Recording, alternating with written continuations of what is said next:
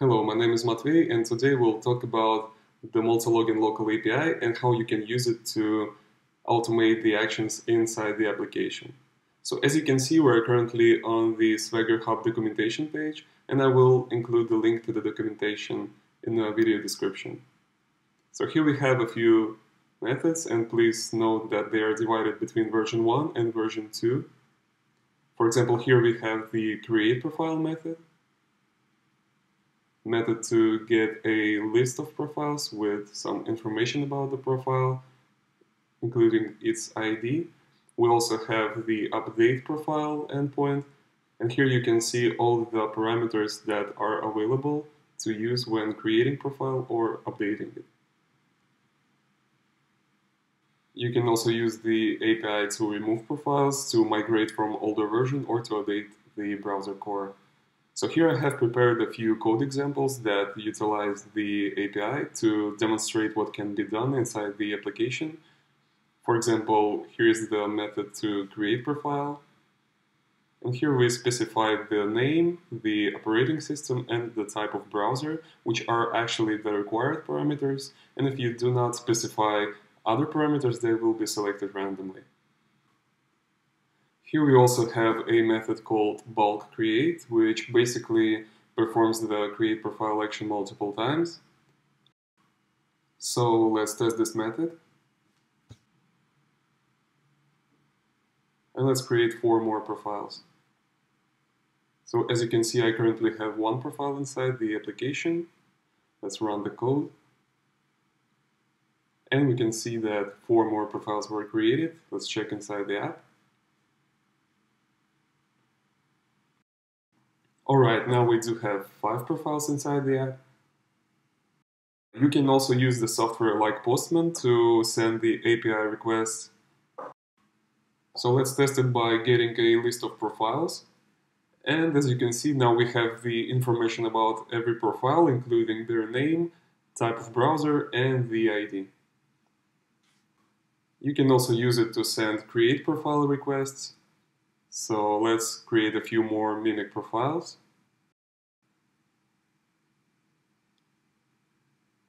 Let's just create 3 of them. Check inside the app. Alright, now 8 profiles in total. What we can also do is we can delete profiles, and for that we'll need the ID of a profile. So let's test this method.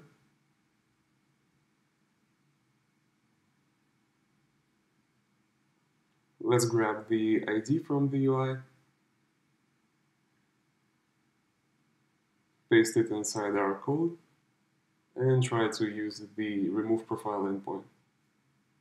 Right, we can see that the profile was successfully removed. Let's check inside the app. Now what we can also do is, for example, remove profiles based on their name. And I implemented it by calling a list of profiles. Then the code will check the names of all the profiles, and if the name matches the one that we provided, then it will remove the profiles. So let's try deleting the ones that we created with Postman software.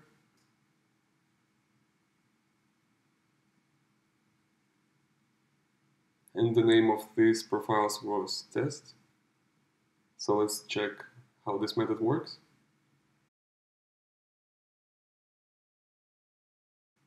And we can see that 2 profiles were deleted successfully. Now what we can also do is we can use the API to distribute the profiles between groups. And for that, let's create a group.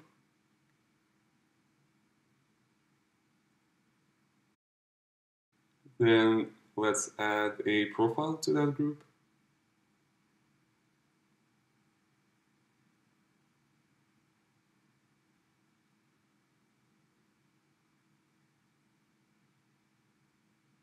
And let's get the group ID by calling the list of profiles and checking out the ID of the group for that profile. Now we can use this group ID to assign other profiles to this group. And for this I have created this method based on update profile endpoint from local API that takes the ID of profile and the ID of a group, and then assigns that profile to the group.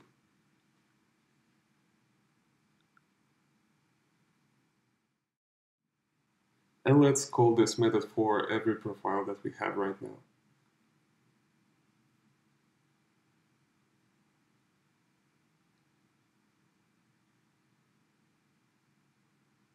So as you can see, the process is finished, and let's check inside the application. And we can see that the group now contains 6 profiles. We can also remove every single profile that we have by using this method that calls the list of profiles and then performs the remove profile action on every single ID that we have.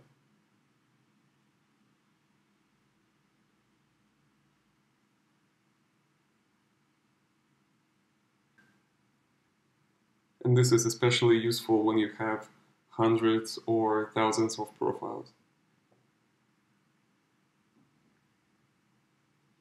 We can see that all of them are now removed successfully. Let's check inside the application once again. And as you can see, now we don't have any profiles inside the app. Also, we can use the API to assign proxies to multiple profiles. So here I have a file where I have some proxies listed already. And these are GeoServe proxies, which is actually one of our recommended proxy providers. And although the majority of proxy solutions will work just fine with Multilogin, we suggest using the high-quality residential proxies. And I will place a link in the description where you can check the GeoServe and get a discount for both GeoServe and Multilogin if you decide to subscribe. So as you can see, I have created 5 more profiles in here, and they do not have any proxies as of now. And I have this change proxies method that uses the API to get a list of all the IDs. Then it reads the file with proxies and then assigns the proxy details to the profiles using our update profile local API endpoint. Alright, we can see that the process is now finished. Let's check the profiles now. And as you can see, the proxy details are now entered inside the profile. What we can do next is we can check how the actual browser automation works. And for that, I created a small script that opens up the profile, goes to our What is my IP page, and then outputs your IP and your location. So let's test how it will work.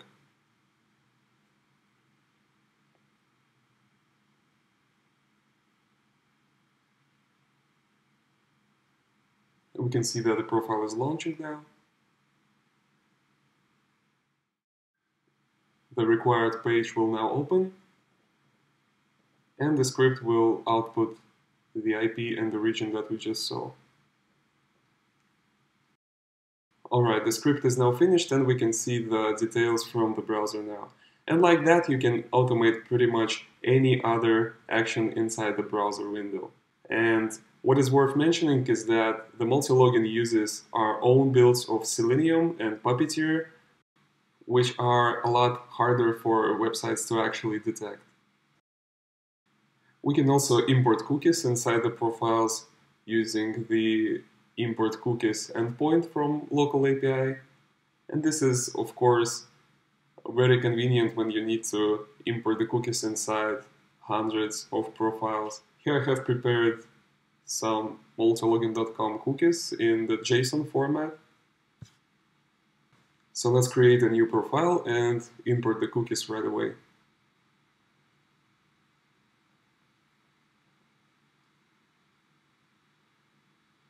Okay, the process is now finished, and let's open up this new profile and check if the cookies were imported successfully.